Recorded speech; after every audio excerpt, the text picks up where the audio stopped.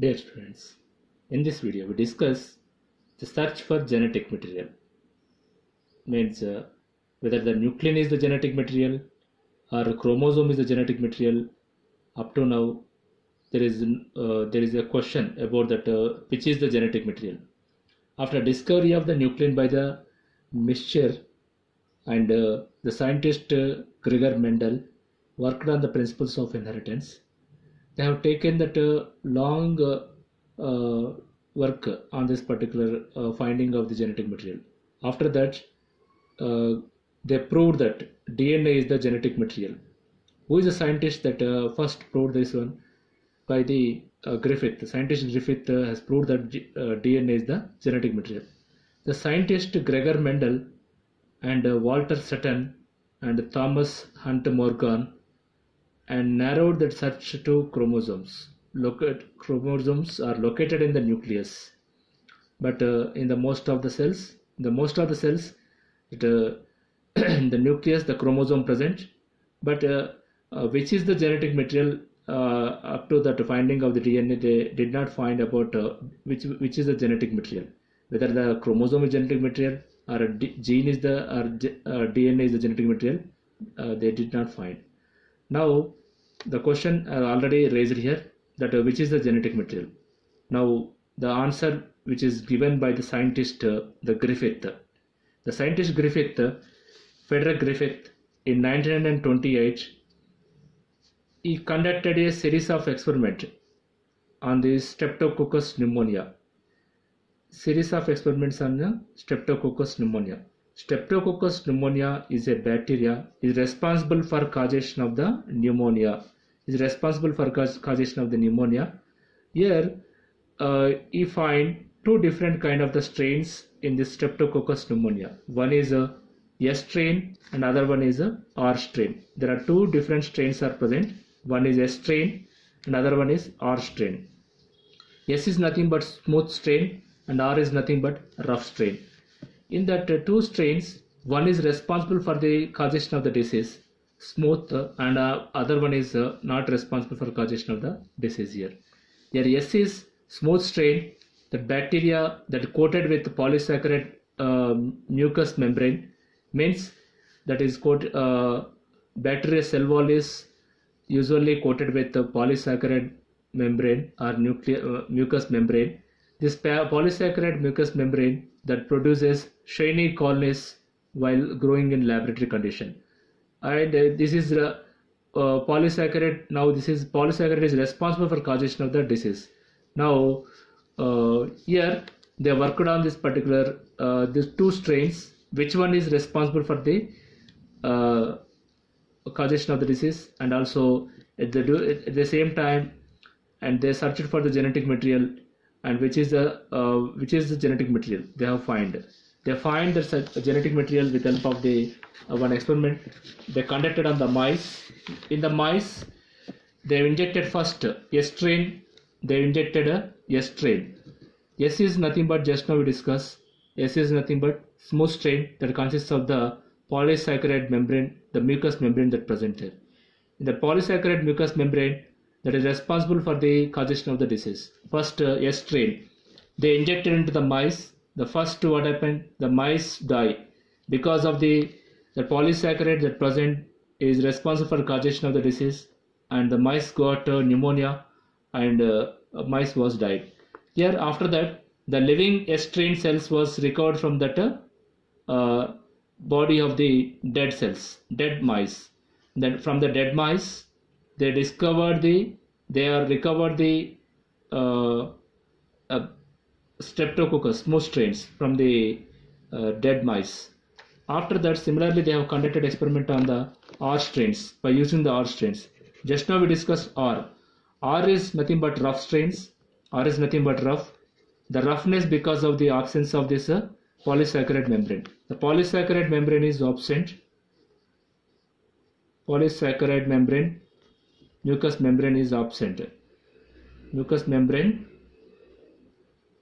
is absent.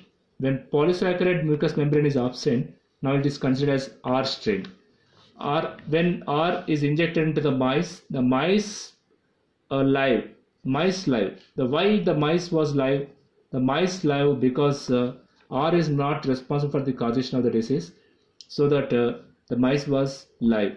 Now the Griffith, what he did, the living R strain cells was recovered from the live mice, from the body of the live mice. Here mice live because the R strain is not responsible for the causation of the disease, so that these R strains, now they are recovered from the live mice.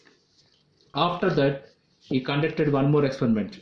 Here we conclude that S is responsible for the causation of the disease, R is not responsible for the causation of the disease. Because of the absence of the polysaccharide, it is not responsible for the causation of the disease.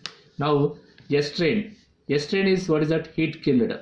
Heat killed, that is injected into the mice. When S strain heat killed injected into the mice was live, because when S strain is heat killed, the polysaccharide membrane is degraded, so that that is not responsible directly, is not responsible for the causation of the disease. Now what he did, now S or R strain cells not found in the body of the mice. In this case, he did not find any kind of the S strain or R strains.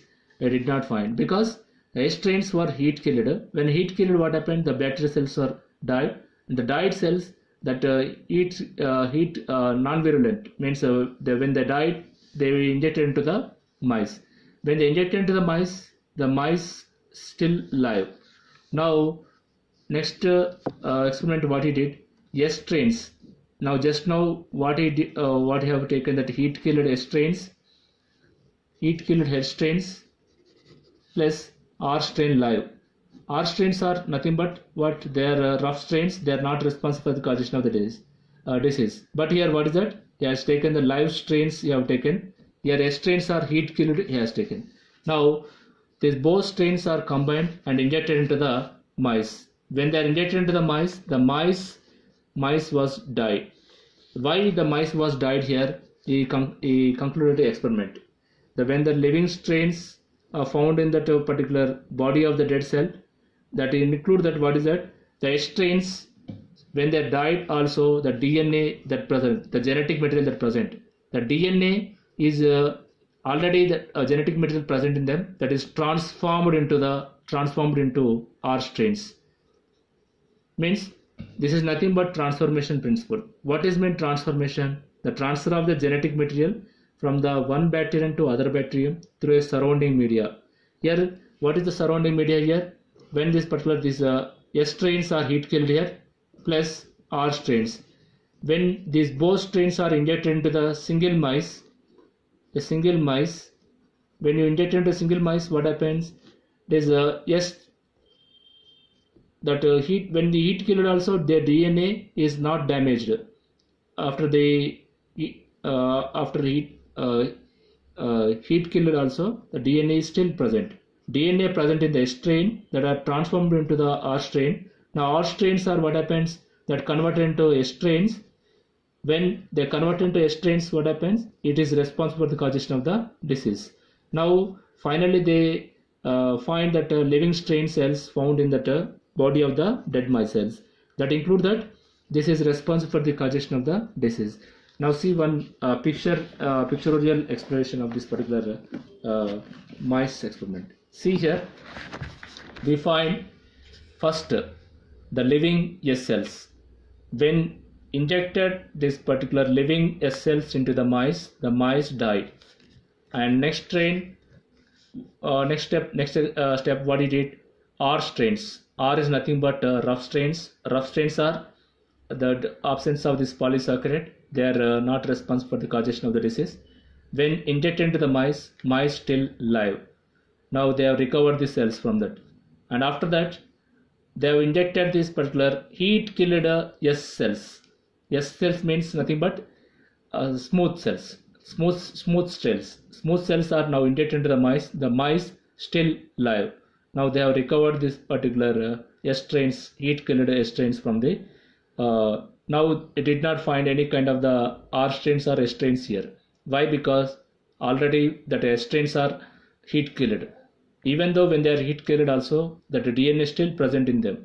Now what we did, S strains plus R strains, S plus R strains, these both are what is that they injected into the mice. When they injected into the mice died. Why the mice was died? The mice died because of the when S strain is transformed into S strain. Still, when it is die also, that the DNA present in them, that is transformed into the R strain, and R strains are now converted into S strains. Now S strains are responsible for the causation of the disease. Now in this case we find that what is that? That S is converted into R strain, and R is responsible for the causation of the now R is converted into S strain. Now it is responsible for the causation of the disease.